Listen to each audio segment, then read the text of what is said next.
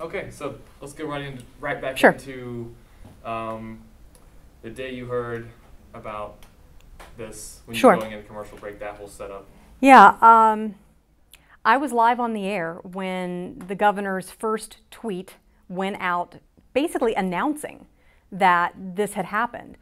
And at first, we didn't really know what that meant. I was on the set, I was anchoring, as I said, and so I immediately sent a note to our assignment editor and said, check into this, let's see what this is.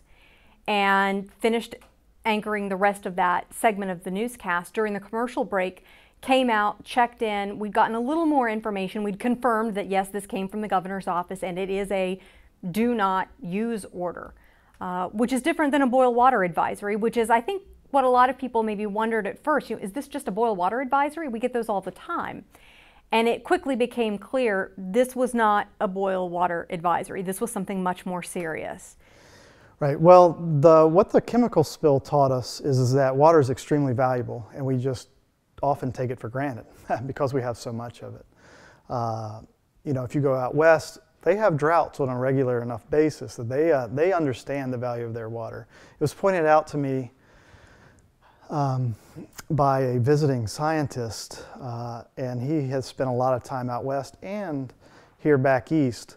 And he's like, the one thing that you notice when you go out west is that every hotel, every place you go to has fountains, has water fountains. And when you come east, nobody does. And the reason out west is that they want to show you that they have water. And they have water in abundance. It's a very deep psychological thing. What happens here, where we get a lot of rainfall, we take water for granted. We're rarely under water stress in terms of water quantity stress. We just have so much water, and that water has a dilution value to it, so it dilutes our pollution. But what we saw from that chemical spill is that when we don't have water, it creates a serious, serious situation, and not one that's just, environmentalists care about it. Everybody cares about it. Citizens care about it. Businesses care about it. It's wildly important to us, and we see it when we realize it when it's gone or when it's not available to us. That was the first thing that the chemical spill told us, is just how valuable it is. The second thing it taught us is that we have to be protective of that water.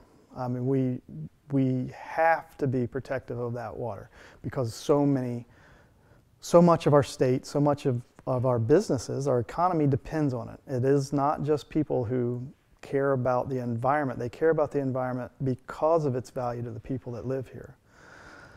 So we have to be protective of it. And that doesn't mean saying nothing can happen around water, because again, there's so much water that's not even close to possible. But we do have to be vigilant when it comes to being protective of it. What we're doing is making something that could be an early warning system, right? So the EPA and local governments can't monitor every stretch of every body of water the whole time, right?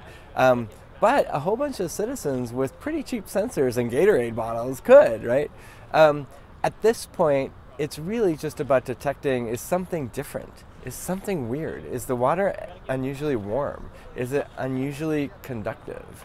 And then it would be time to come in with test tubes and vials of water and go test it, find out, get the experts in and find out. But it could be the kind of thing where the experts aren't necessarily looking at a stretch of the river, but somebody is worried about it. And they can say, look, every night at midnight, the conductivity spikes. Could you all check this out? At least come and take a look. And that's where I think things can start to get interesting, where the resources of the government or industry even can be like, oh, we'll go figure that out. And citizens can put that power in their hands.